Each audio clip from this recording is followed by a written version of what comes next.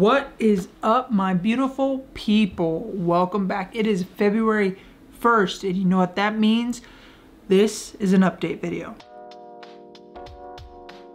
On this update video, we're gonna go over the goals that we set for January and see how we actually did. I don't know where you are, but here in Utah, it is cold. It has been in the 1 and 2 degrees. It's like that's how warm it's been here. It's freezing outside. So the goals that we set in January for this year, if you remember, is lose 50 pounds in this year, to save 6 months of expenses in our savings to buy a new home. And to break those down, it was to lose £1 pound a week, to do money envelopes, do a no spend January. So here's the update on how we did. All right, so first goal, lose £1 pound a week. On this goal, I've actually been doing really good. I would put pictures up here, but I'm too embarrassed for that, so we're not gonna do that. You're just gonna have to take my word for it. I have lost 1 pound per week. I actually am over, I've lost about 2 pounds extra.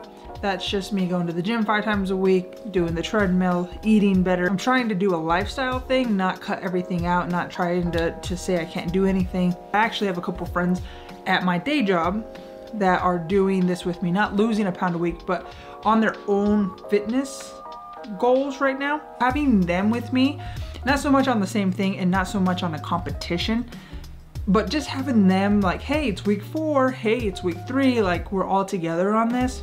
I really do like that. It really helps. We can hold each other accountable, and we really didn't mean to do that. It just happened to go that way, and it's working out.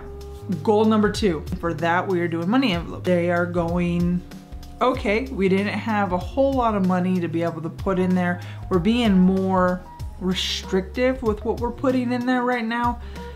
So we have a lot more envelopes. We're just not putting as much into the boys envelope or to the eating out envelope. We're having to put money in different places. Right now the dogs need a haircut, so we had to put money into the dogs envelope because now that it's February and we can spend, the dogs are getting a haircut on Friday. Sunny, who's our puppy, we just got in December. She's going through puppy classes, so we had to put money into the puppy fund in order to fund those classes as well. So we're not able to really disperse the money a whole lot, but it's still working. We have that money set aside for them, so we're not getting into our credit cards or our debit cards, and we're not having to do those kind of transactions.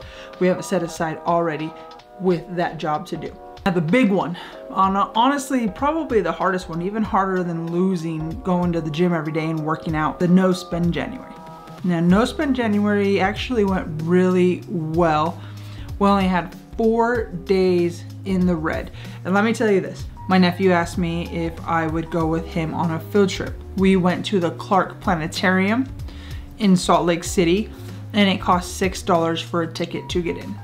So I spent the $6 to be able to go with him and to experience that with him, and we really had a great time. In Salt Lake, you have to pay for parking. They do validate, but the validation only worked up to a certain amount, and I had to pay $1 to get out of the parking garage. We had a Costa Vida gift card, and we had Costa Vida points.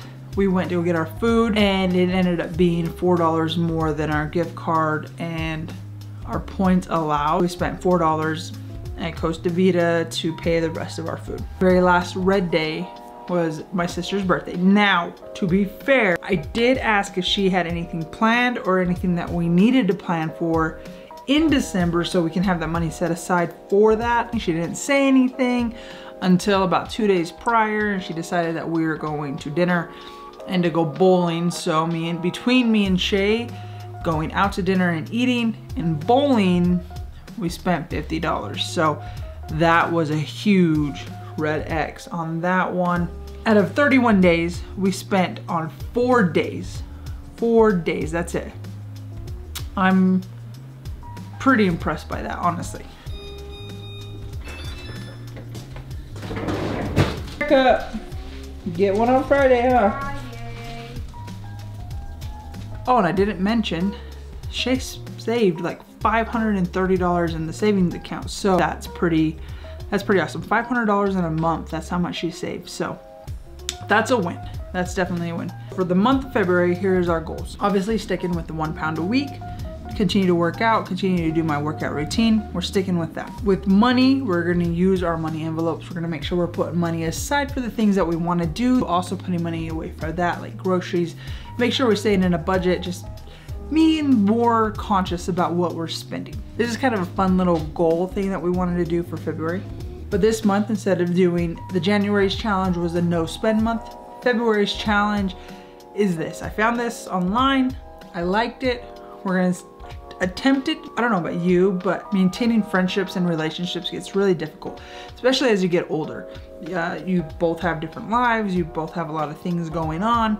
A lot of my friends have kids, so it's hard to find that time. So this is what our goal for February is. We wanna do one lunch date with a friend. We wanna do 24 hours, no social media. We wanna spend one day outdoors. Now this depends on the weather outside because like I said, we're not cold people. I don't like being cold. We can do this if the weather permits us to do this. It gets a little bit, maybe in the 20s even, then we'll do this. We'll spend some time outdoors, take the dogs for a walk, go for a hike, do something fun, but that's weather permitting, so don't get crazy with that one. We're doing one night out with friends. I wanna do one date night with me and her, a breakfast meetup with friends, one movie night, and a day completely to ourselves. That's kind of what we want to accomplish in February. That we are still trying to save money. We're not trying to go out and spend lavishly. We're not trying to do a big old brunch. For example, we've already set a date and a time for one night out with friends. Is gonna end up being a game night in with friends. We kind of switched up a little bit of these to kind of go with our goals as well. Still maintaining the social aspect of everything, but keeping our financial goals at the forefront of our minds. That's our goals for February. Just kind of getting out there, being more social. Super excited about this year. January went well. I think we accomplished our goals for the most part. 4 red days out of 31. So honestly, I'm gonna call it a win. I think we did really well. We stuck to our guns and we did some big things. So here's to February. Hopefully it's warmer. Hopefully it's not as cold the rest of this month and we start going forward. Want to say hi to the people? Too close, too close. I would rather just have it snow than just be cold. Like, just give us snow. I'd rather have that than just be cold all the freaking time. I'm literally like sleeping in hoodies and pants. 1, because I don't like being cold. 2, I also don't like paying the heating bill, so I don't try to raise it that much, so I just layer up. It is what it is, you know, trying to save money here.